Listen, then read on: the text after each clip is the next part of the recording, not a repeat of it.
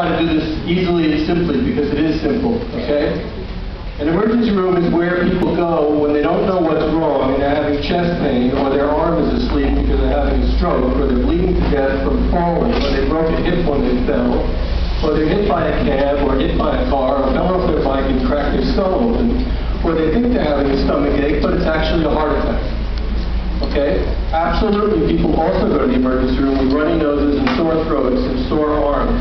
But that's the fault of our healthcare system. Too many people use the emergency department for things they don't need to.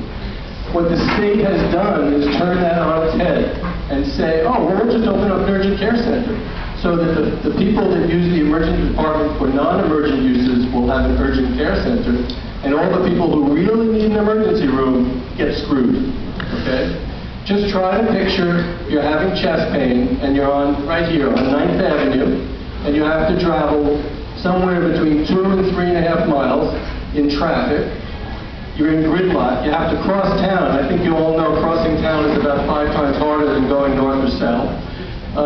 And meanwhile, your heart attack is occurring, the oxygen's cut off your heart, your muscle's dying, or you're having a stroke.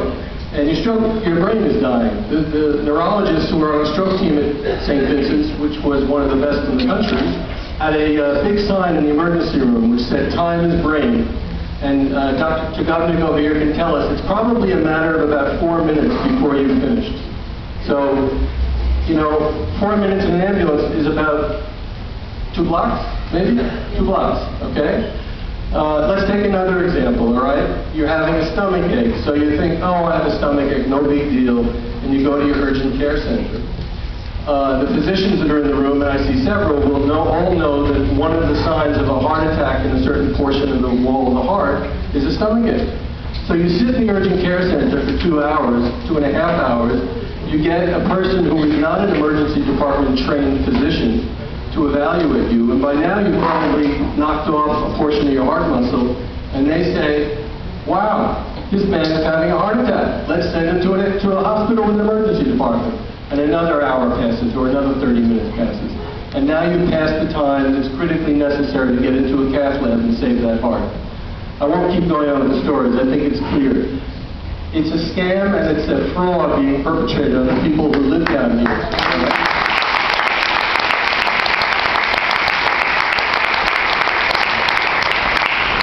I'm one of... Hello? Guys? Say something bad? Have a good result.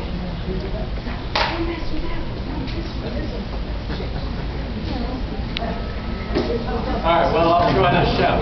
No, your opinion. Go ahead. Hello? Okay. So, yeah, and I'm one of those people. I live down here too.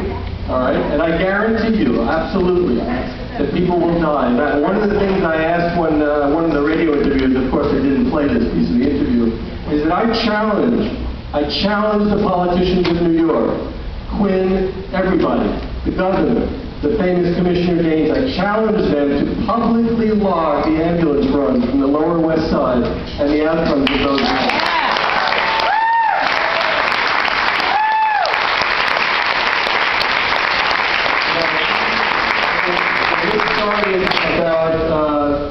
Feels like 2 years ago, but I think it's 2 weeks ago, when they stopped the ambulance runs to the hospital.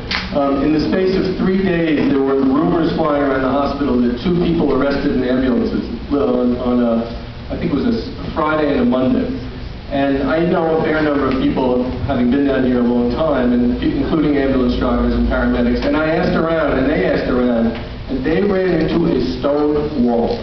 The 2 patients were brought to Roosevelt, I believe. They could not get any information from FIDNY, the Fire Department of New York, who runs our 911 system, or from anyone in the ER, what actually happened to these 2 patients. There was information that there were patients with heart attacks in the ambulances, but it stopped dead right there. So I really mean that. We need to demand, you need to demand what's happening, because I guarantee as people die, it will just be a small statistic. It's not going to show up in the paper. It's not going to show up in any bulletin board. You're not going to hear about it. And so, Patterson and Gaines will be able to stand up there and say, well, hey, this is working. Look at all the sore throats that got treated effectively. So I'll finish here. You need an ED, an emergency department. Urgent care is garbage. okay? You can get urgent care in my office, in Dr. Tchaikovnik's office, in Dr. Johnston's office, in Dr. Carl's office, all right? We all do urgent care all day long. Granted, we don't stay open all night long, that's true. But it's not, it's not rocket science to do urgent care. And in order to have an emergency department, you have to have a hospital. You can't have one without the other. That's the other part of this scam and fraud. To say urgent care and emergency in the same sentence and act like somehow that's okay and a good substitute for a hospital is a sad, sad joke. Okay? So I'm going to stop there.